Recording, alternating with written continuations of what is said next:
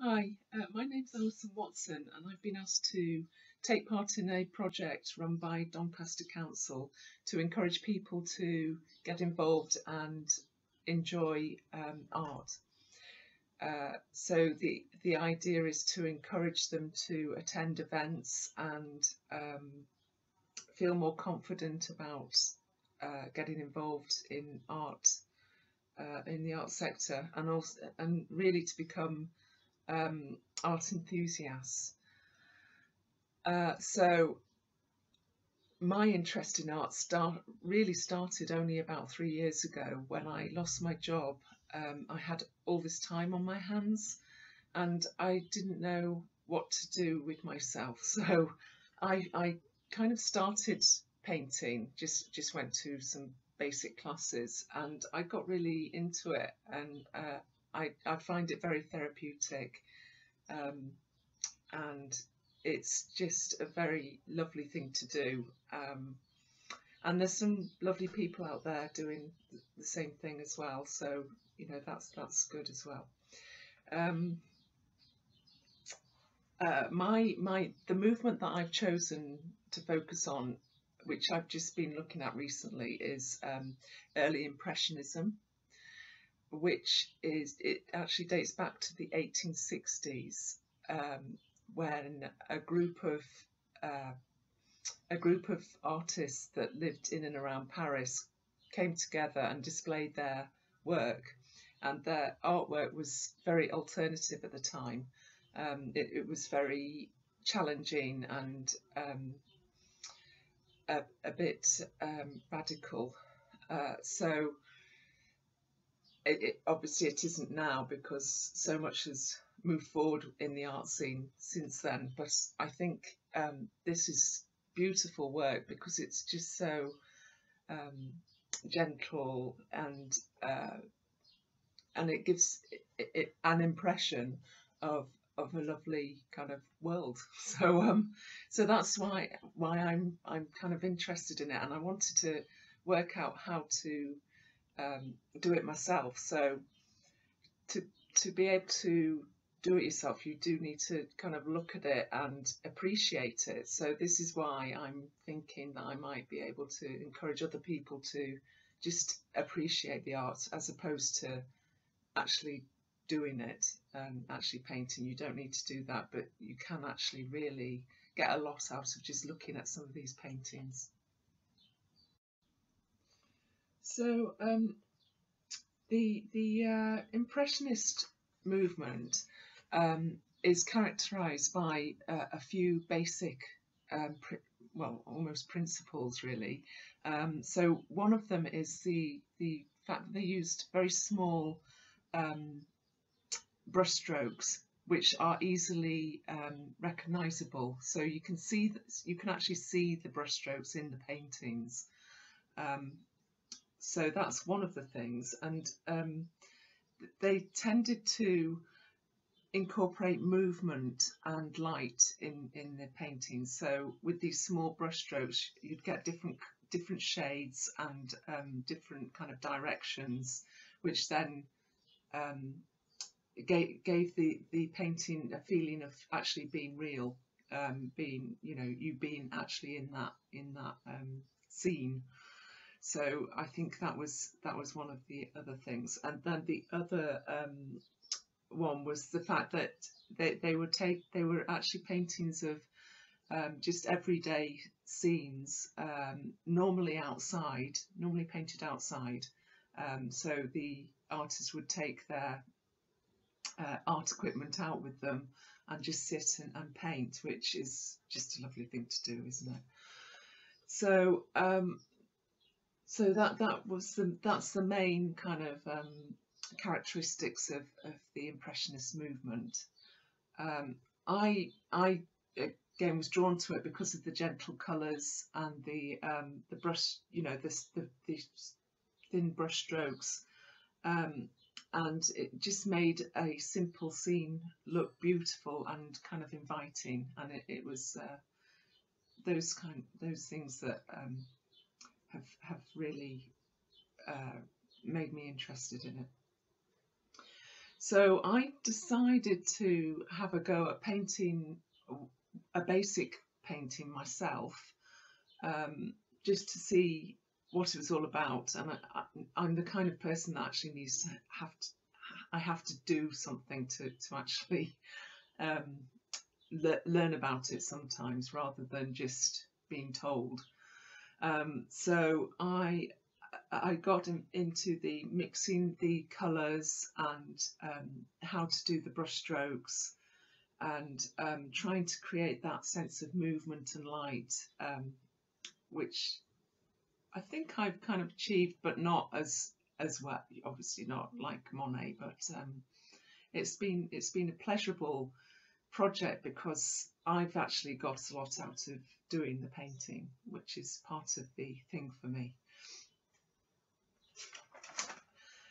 So the first painting that I'm looking at is Spring in Giverny, and this is a very simple painting, showing you a meadow in Giverny, which is actually, Giverny is a little village outside of Paris.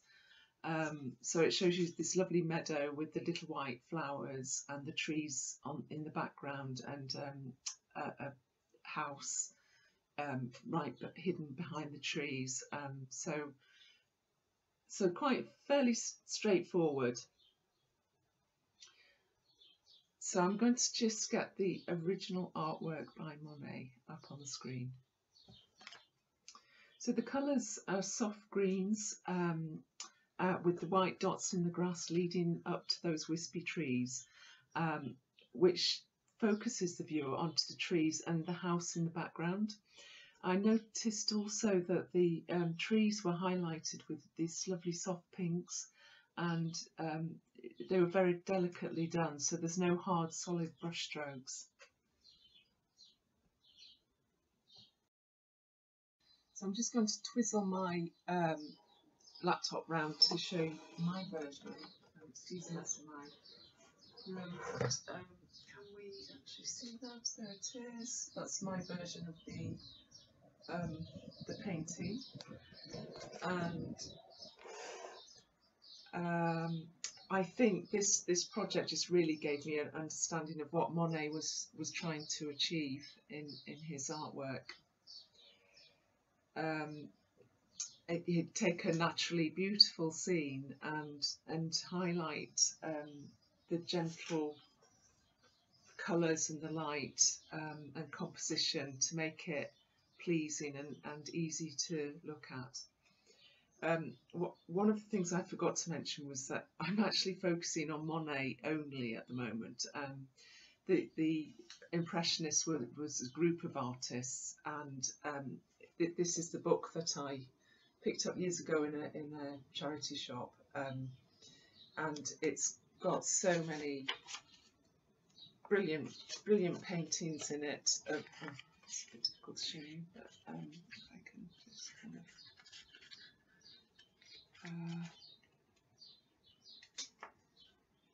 it's a great book.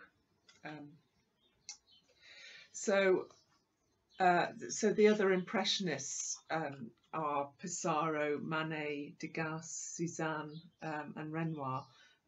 These ones I haven't actually looked at yet, but for me, Monet is the my favourite. So that's that. So the next painting that I looked at was The Woman with Parasol, and Monet did this painting. He did 18 versions of it, and it's a painting of his wife in a meadow.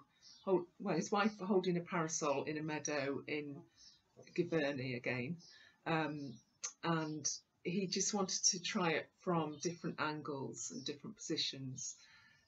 So he played a lot with light on this painting, and movement as well, light and movement again in this one. So I shall get the painting up on the screen. The thing I loved about this one was the beautiful fluffy white clouds that were displayed in that lovely blue sky. and it was just the simple femininity of the lady holding the parasol, appearing to be taking a stroll through the meadow on a warm sunny day. This painting was done on an angle, as if the painter was actually sitting on the grass looking up at his beautiful wife. So here's my version of this, the lady with the parasol painting, and I really did get a lot of pleasure out of painting this. You'll notice that that there's so many brush strokes, and had to incorporate light and shade in the shadow and in the grass. So yeah, really nice painting to do. So the next one is called The Path in Wheat at Pourville, which is a painting of a walk down onto a beach, just walking down a sandy path. And for me, at the moment with the coronavirus, I'm really wanting to get onto a beach at some point.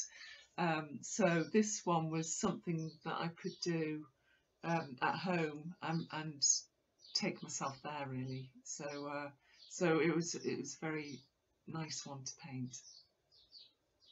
I shall get the painting up onto the screen.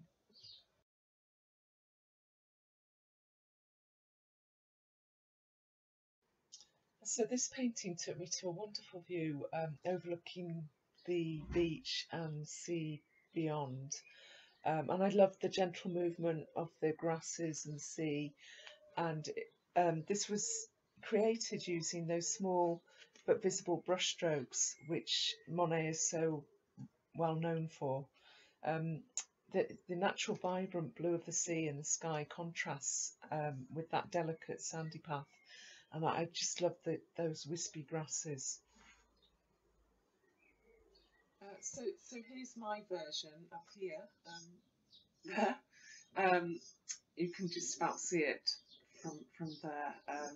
But like I say, it was just it's just a lovely painting of a very simple beach scene, which was lovely to paint. So the next one was Agapanthus flowers, which is this really helped me to understand this brush movement. Well, the small brush strokes being used to display movement in his paintings.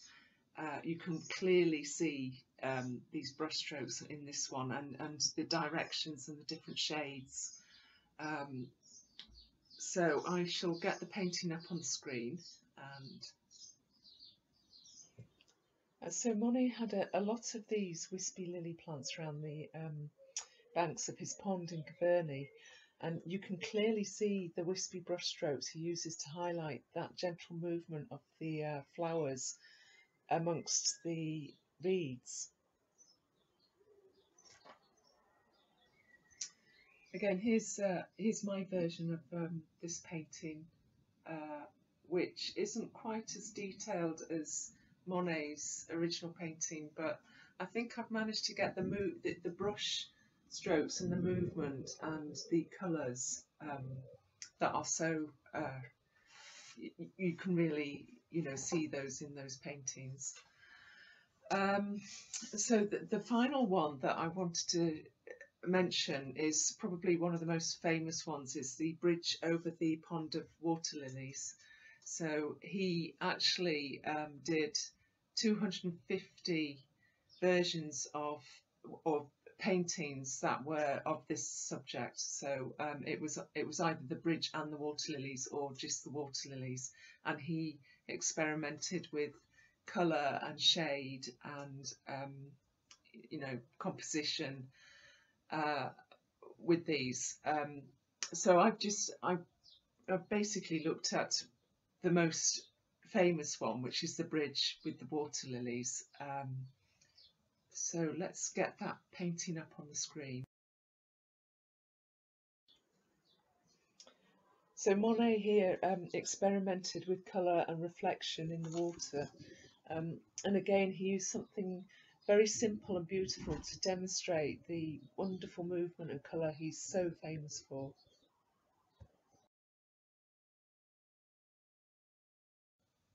And here's my version of this painting. I've actually got it hung up in my house, so I just thought I'll show you on the screen. So that was another useful exercise to learn how Monet did reflections in water as well. And I'm just going to move on to the last one, which is the actual water lilies, just to show you the the variations that he did. This one is a beautiful, colourful painting of just a very simple water lily scene.